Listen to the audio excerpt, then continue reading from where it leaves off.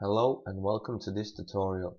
Today we're going to make this 3D button, and once you understand the basic logic behind all of this, you'll be able to adjust it to your own project, because as you will see, it's actually really simple to make this button. So here I have just a basic HTML document, and let's start with placing our HTML right here. So let's put an anchor tag, set its href attribute to # so it does not lead anywhere, and set its class equal to button. And inside our anchor tag we will have a span with and its class will be equal to content. And that's it for our HTML. Let's get into our CSS. So first of all, let's make a basic reset and set margin to 0 as well as padding. Oops. And let's put body's background color to light gray of F0, F0, F0, and let's put a font family to Arial sans serif. Save, and let's look at it so far. Okay, next we will get into styling our button. So put a dot button to target our anchor tag with a class of button, and set its display property to block. We will set some width, let's set it to 180 pixels, and height to 60 pixels, and we will position it relative, so later on we can position our span element absolute to this button. Next of all, let's set some border to 2 pixels, solid, and a dark blue color of 04A. And let's save our document and view it. So far, whoops, I forgot to put the text of the button, so let's set it to click me ! Save it, refresh our browser. That's okay so far. Next of all, I want to center this button and push it just right here. So let's set its margin, our button's margin to top and bottom margin to 100 pixels, and left and right to auto. Save it, refresh. Well, maybe we'll set it to 200 pixels. Refresh. That's looking good. And as you saw, we had rounded corners, so we will set border radius property to 5 pixels. Oops. Let's view it, refresh our browser. That's looking fine. So next we will get into styling our button, but specifically our span tab. So let's top, whoops, button. Let's target our span element. We'll set its display property also to block and its position to absolute, and it will be position absolute to this button because its nearest position parent is this button, because we set its position to relative. We will set its width to 100% and its height also to 100%, and it will be 100% of its parent width. Refresh.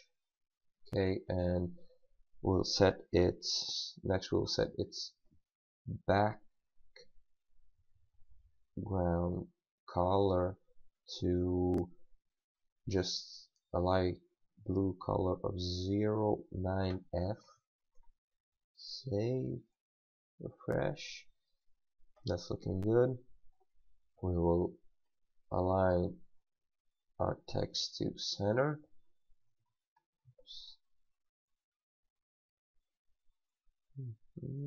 And set its color to white, as well as we will set its text transform property to uppercase, so all the letters are uppercase. And next we want to vertically align this text, so we will have to set its, well, let's place it here, set its line height to the same height as this element's height, and as you can see it's 60 pixels, so we will set its line height to 60 pixels and it will center align it.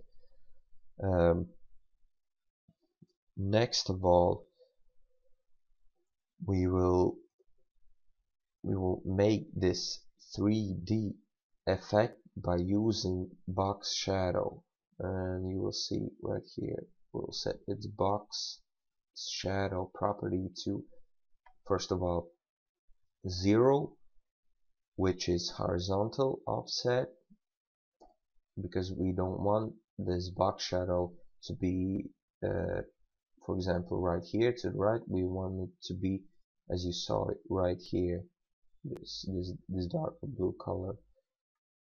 So we will set, well, let's set it to 6 pixels, and our blur radius will be 0, so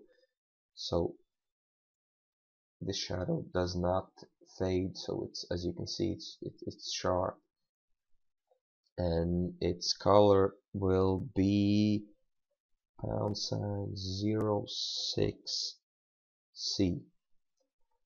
Save it, refresh our browser. As you can see, we have our box shadow. Next we will set its border radius to also 5 pixels as its parent, and now you can see that we have one problem, because this box shadow is overlapping our border, but we don't want that. So we will push this span element, our content element,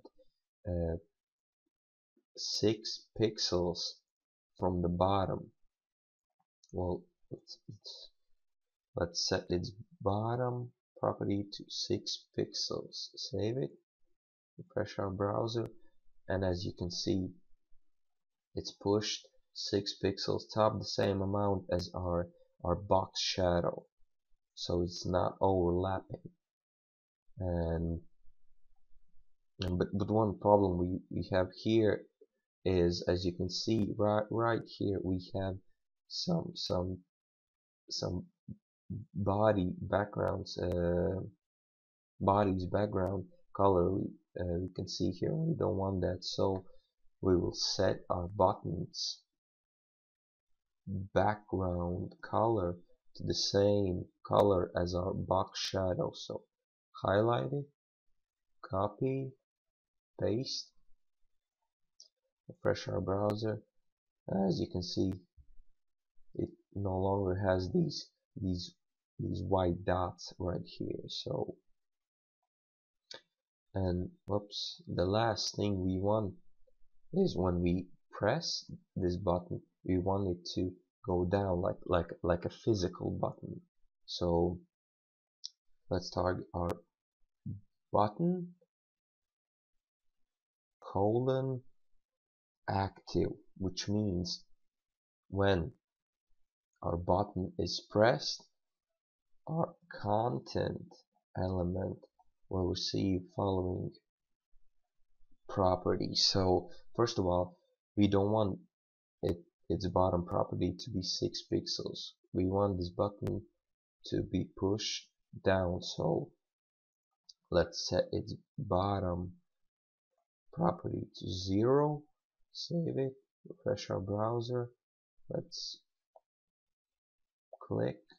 As you can see, so far so good, but when we click on it, we want to get rid of this box shadow.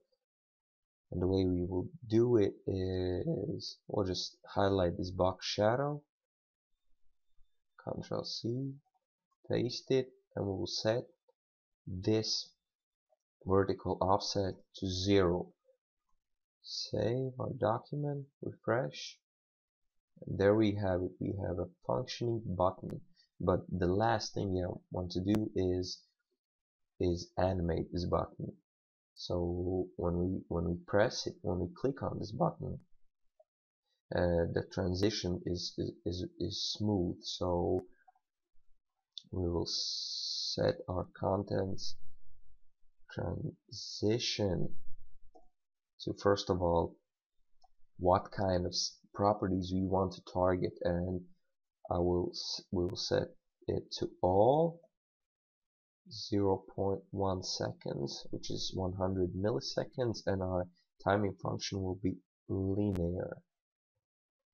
Save it, refresh our browser, and there we have it. As you saw it wasn't so hard to code this, and then now that you know the basic idea behind this 3D looking button, you will have no problems including this button in your own project. So thank you for watching, and see you next time.